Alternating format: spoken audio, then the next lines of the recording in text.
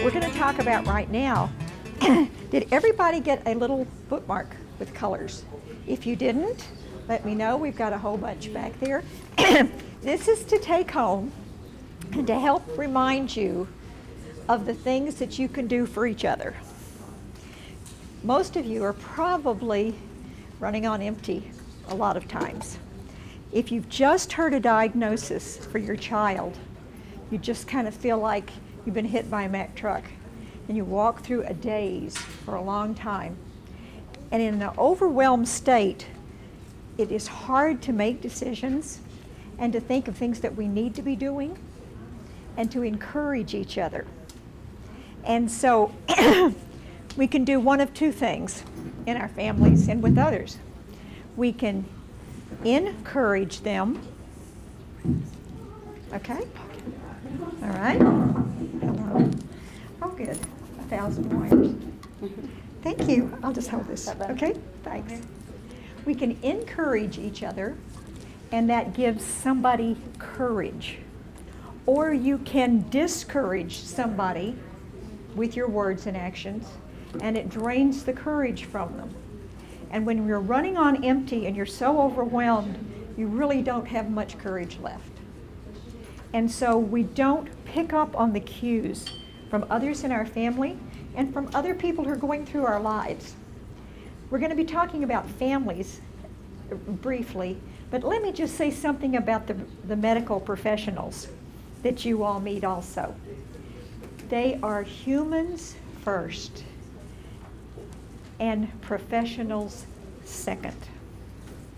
They have the same things that you deal with at home. If you talk to them individually, and I have at different times, and they have marital situations, they have health problems, they have teenagers, and they choose to work in a profession, either cardiology, oncology, wherever they are at the hospital, nurses. They choose to work with all of you all and with families who need so much from them. So first of all, think you're humans first. Now we're going to talk about personalities. There are 4 main colors that I'm using, and these are kind of the 4 main personalities. One of these is a yellow. We're going to start with that one. This is the extreme extrovert. This is the person who just kind of brings light into your room. These people start out as babies this way.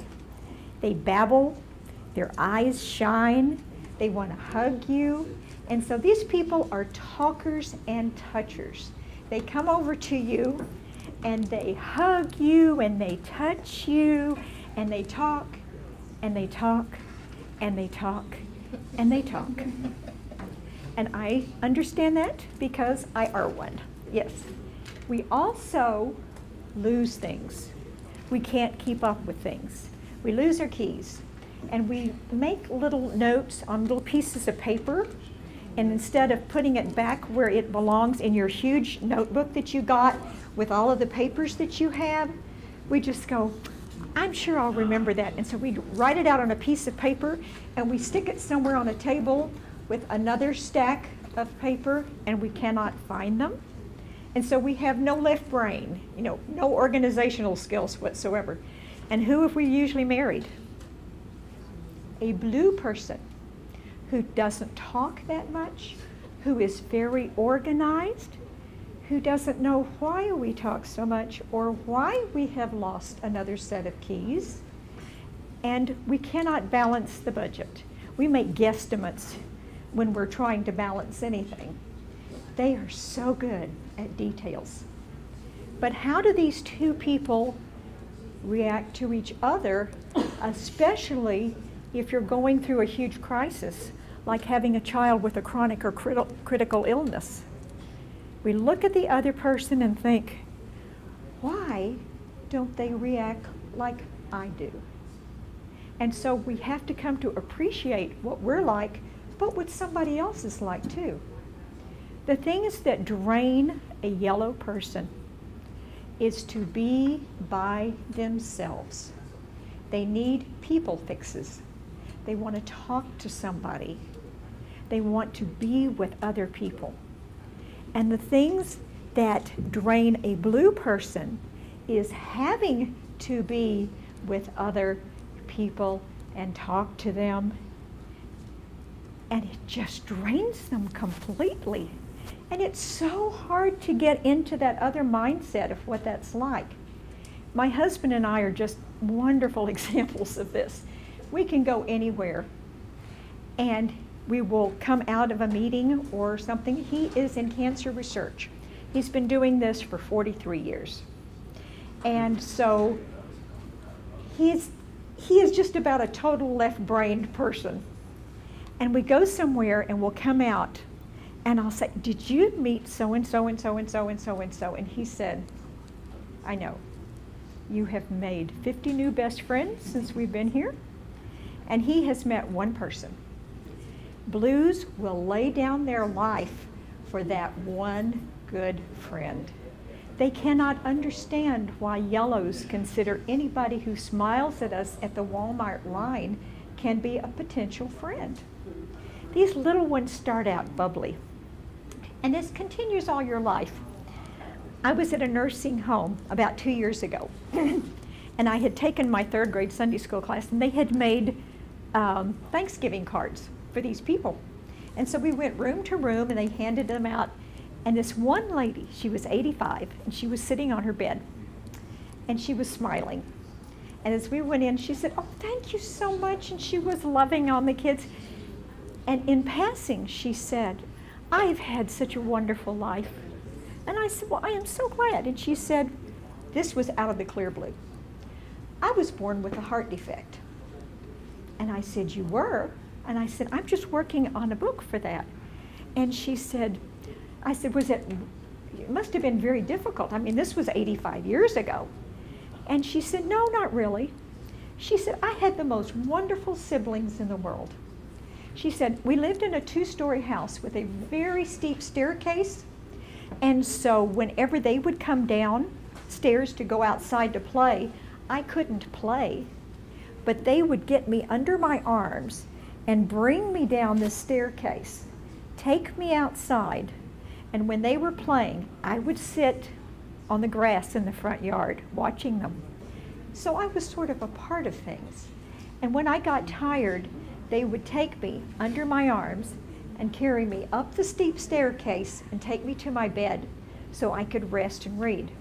She said they never wanted me to feel different and left out, and I never did. And she said I grew up, still had my heart defect, but it got better enough that I got married and I even had children. And she said, and today I still feel like I have a blessed life. This was a woman who was as yellow as she could be. The lady in the next bed to her was sitting there, and she said, she is so happy all the time. All she thinks of are positive things, and everybody who walks into our room, she just embraces. That is a yellow. There are 2 other colors, the red and the green. The red is a very determined child who grows into a very determined adult. They have high energy, and they, even with a heart defect, they know that they want to be in charge. And when they're 2, good luck. You have to set boundaries for them because they will take over anything. My favorite red story is when I was substituting in a kindergarten class years ago. And I walked in, and so I'm trying to meet all the children before the class starts. And so I'm getting down on their level and looking them in the eye and talking to them and finding out what their name is and introducing who I am. And so pretty soon, this little guy comes over to me, and he pulls out his hand and he shakes my hand and he said, I want you to know my name is Eric. I will help you with anything you need today. I can tell you about everyone in the class. And I said, well, Eric, thank you very much. And so I go on, and so I go to the next child, and I'm down, and I'm talking to this little girl eye to eye, and I feel this tap on my shoulder. And I look around, and there's Eric. And he whispers into my ear, that's Sarah. She will have a very hard time today because the real teacher isn't here. And she'll probably cry a lot. Eric was absolutely right. She whimpered through the whole day, but he knew that. He told me about every child in class, and every time I got down, I felt this on my shoulder, and I'd look around, and there was Eric. He was telling me about every child and what I needed to do as the teacher. After that morning was over, that was back in the olden days when we had half-day kindergartens, he started to leave, and I went over to him and I took his hand and I said, Eric, thank you for your help today. And he pulled himself up to his little 5-year-old height and he said, you're welcome.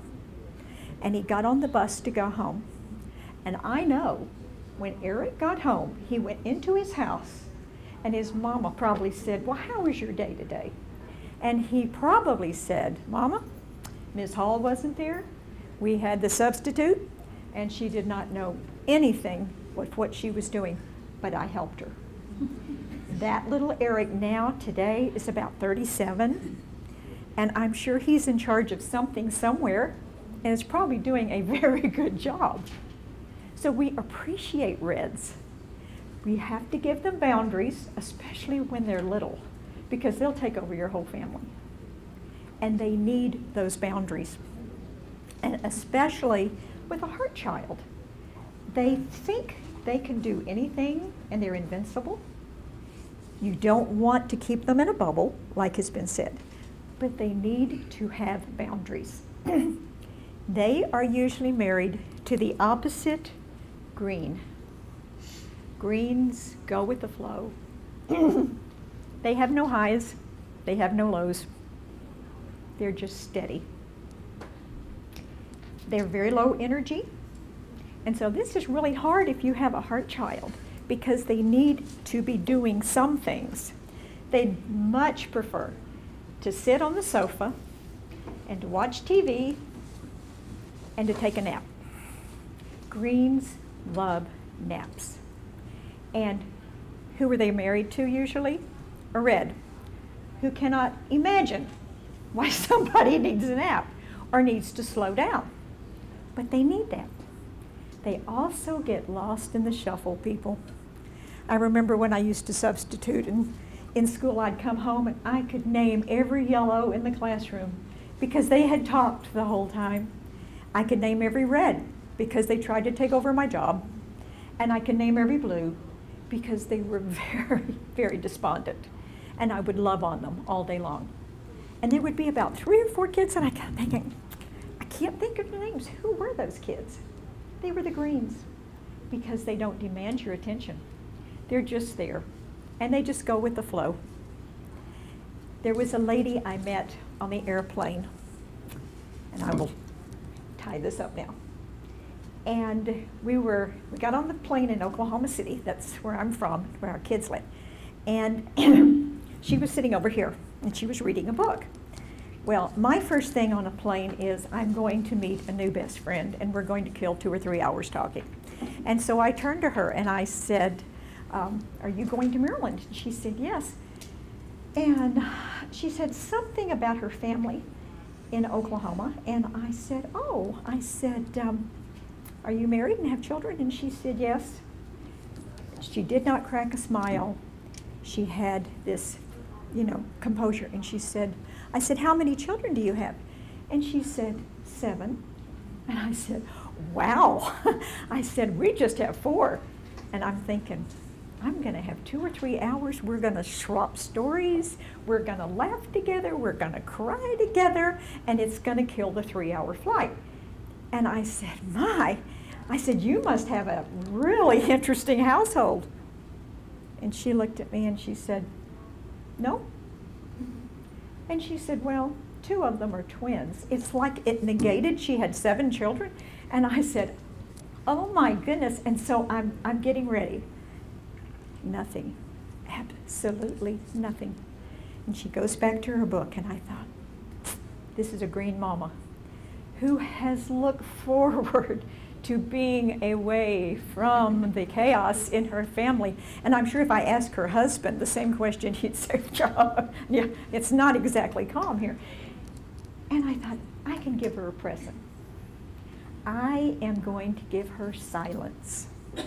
And I am not going to talk to this woman. She doesn't realize I'm doing this, but I am. Because that's what she needs, that's what she wants, and that fills her emotional tanks. Blues and greens need to be by themselves to fill back up. I'm sorry, they come to something like this or anything else and they are drained before it's over. Yellows have come in and thinking, I am going to meet all these new best friends. Reds have come in and thinking, I could have organized this better. No matter how it goes, because no matter what they get to, they feel like they can do it better than it was done. They can take over any committee, and they don't have to know anything about it. But they know how to organize and tell you what to do and follow through on it. We all have our strengths. We all have our weaknesses. And when you're going through this major thing in your life with your journey, you have probably put a lot of these other things on the back burner. They need to be addressed. You need to give the other people in your life these little gifts. What do you need from me today? What can I do for you?